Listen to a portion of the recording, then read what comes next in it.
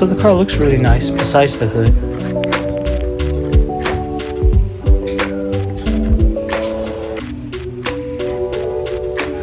The tires in the front is kind of flat.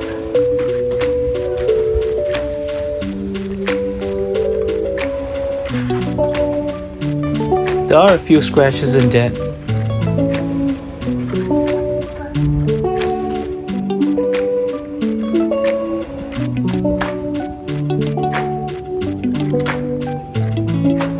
The lower radiator support is bent, so I'm going to fix it.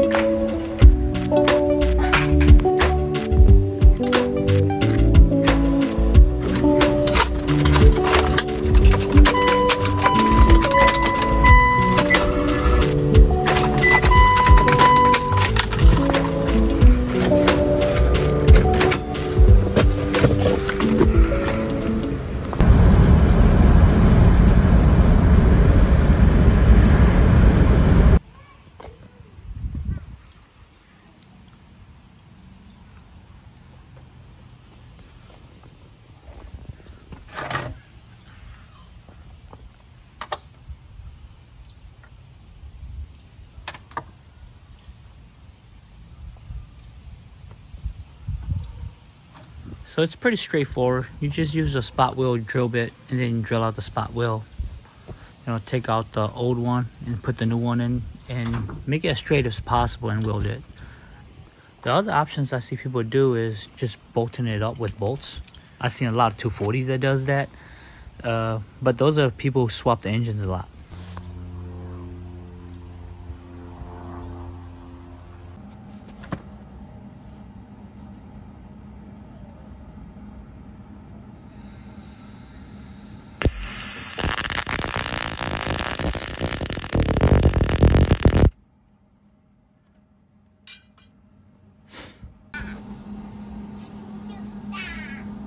It's not as easy as just, you know, taking out the old one and welding in the new one. It takes a lot of measuring. It has to fall within spec before you start welding. But here I'm not making it perfect. I'm just making it work. And you know, if it lines up good, then I'm okay with it.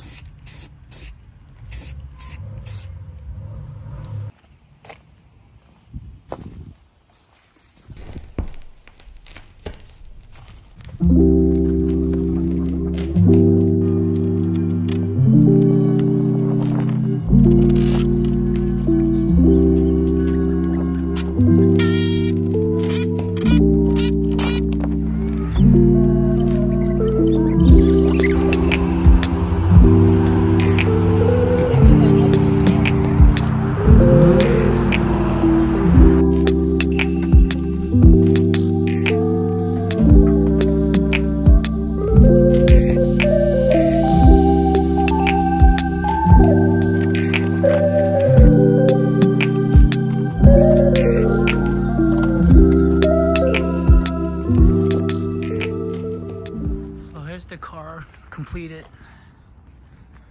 and yeah, further inspection, the car's not too bad. Besides the front end, you can see the body line doesn't match up that well.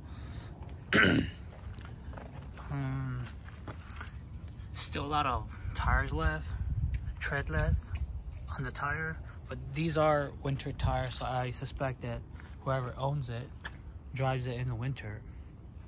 But overall, the body's not bad because there's minimal rust.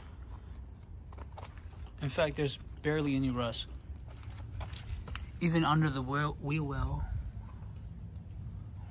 Whoever had it took care of this car really well. Besides these minor scratches, you know, it's not too bad. You probably washed the car really well.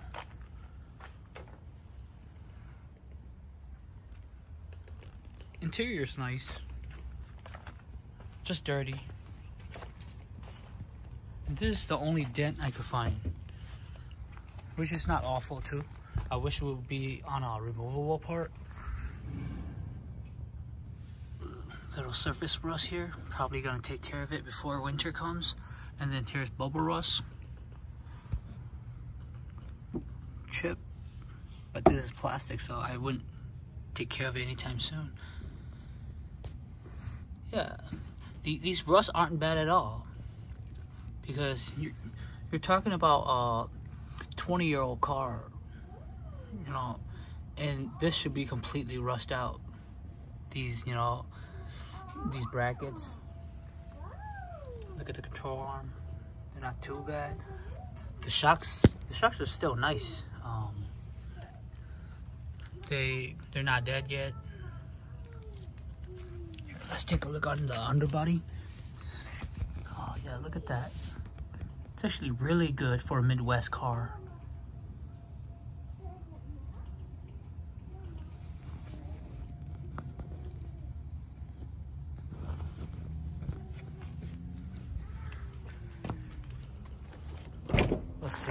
Let's take a look at the interior. Dash is nice. The seats are still in good shape too. No rips or tear, just a little bit worn. Carpets are nice. Yeah, besides being dirty inside, this car is pretty nice. Whoever had it took care of it really well.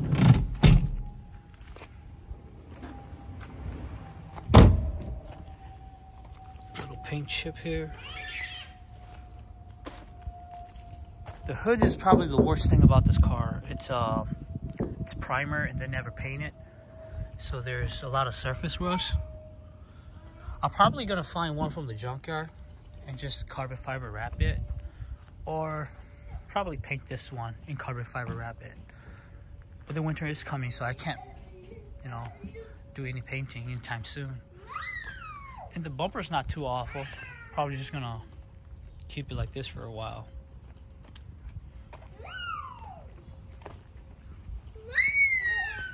Let's check out the engine.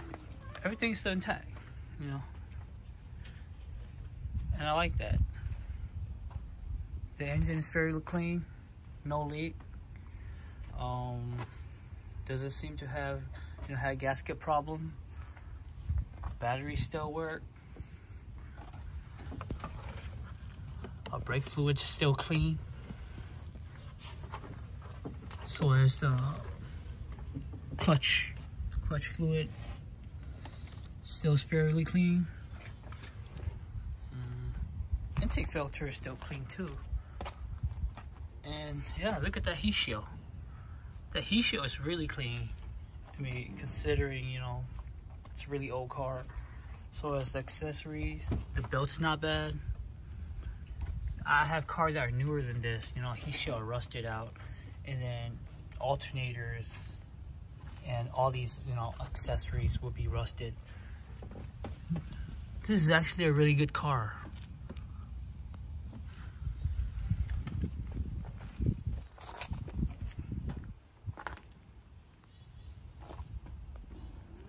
So I've been driving the car for a while now, and I'm pretty impressed. You know, this combination is probably the best for the 4G. The 3.8 with the 6-speed manual transmission. This thing's fun to drive.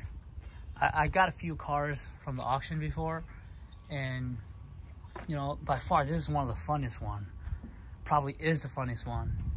We're talking about, you know, the SC300, the EPSI, the EK, you know, CX. I also got a EGSI as well, and Eclipse GS Spider, the 2G, and a few other cars, you know. And by far, this is the funnest one. You know, you're talking about a 3,400 pound car with 260 horsepower and 260 foot-pounds of torque on a 6-speed manual transmission. This thing's fun to drive, especially for daily.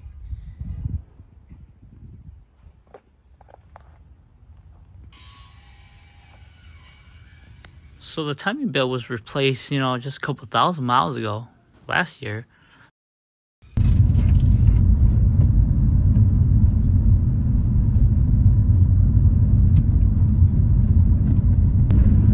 already driven the car home from the auction, and it does drive nice. But then now I'm like, I've been driving it for a while to see what's wrong with it, and so far there's not a lot of things wrong with this car. The shift's nice.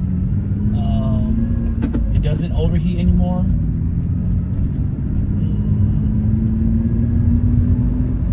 The shocks aren't that bad. And the more I drive it, the more I like the car.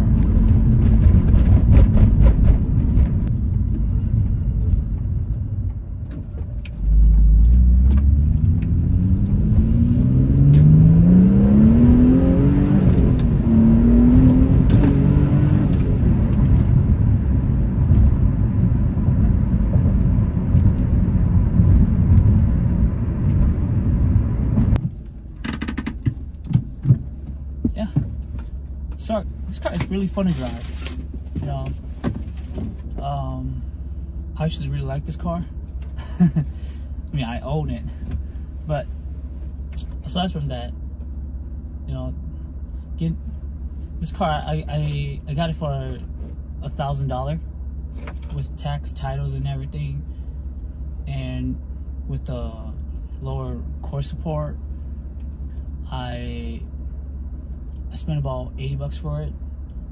So far, this car I spent about $300 for it on it, and I said it's actually a really good deal.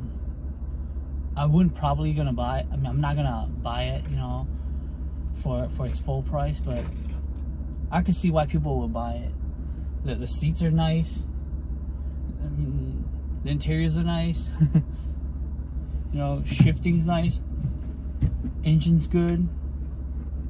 You know, it's actually a really good car, you know.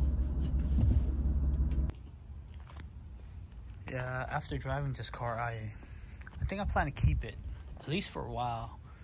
It's actually a really fun car to drive. I wouldn't put it, you know, up there with, you know, my 240 and my Supra, but it's really fun to drive it. You know, a naturally aspirated car that, you know, has a fair amount of power. And I think this car, you know, people are sleeping on it. It's like one of the most underrated sport cars. I think it's because people was in love so much with the 2G, and then anything afterward, they just kind of, you know, dismiss it, you know, without giving a test drive or driving it. And honestly, you know, I love my 2G. I own a 2G DSM before this, a while back.